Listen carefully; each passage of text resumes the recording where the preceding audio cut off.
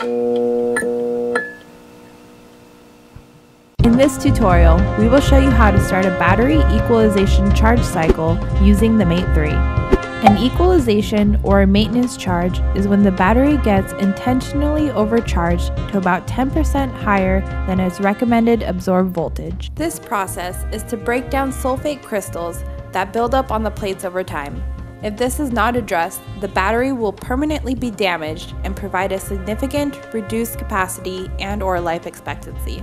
As a good practice, measure the specific gravity level with a hydrometer from each cell.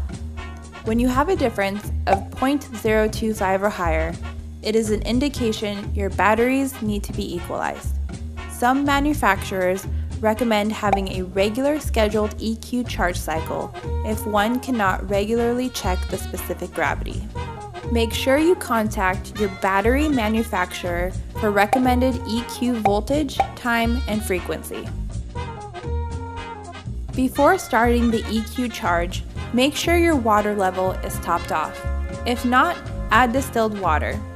During the EQ charge, batteries will need to be under close observation with significant ventilation as the batteries emit hydrogen gas. Caution: sealed batteries such as a VRLA, AGM, or gel do not get equalized unless approved by the battery manufacturer. Okay, let's get to programming.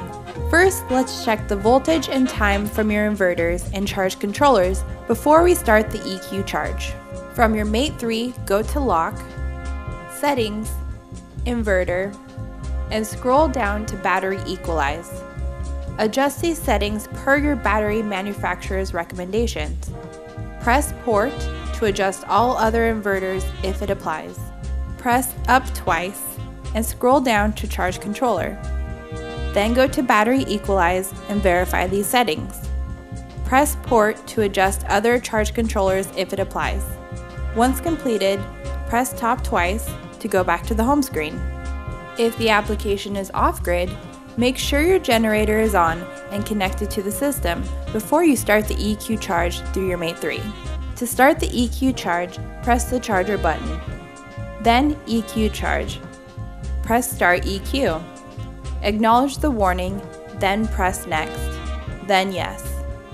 Note, when the EQ is started from the MATE3, it'll send a global command to all inverters and charge controllers to begin the EQ charge cycle. Once the EQ charge has initiated, the charger amber LED will begin to flash.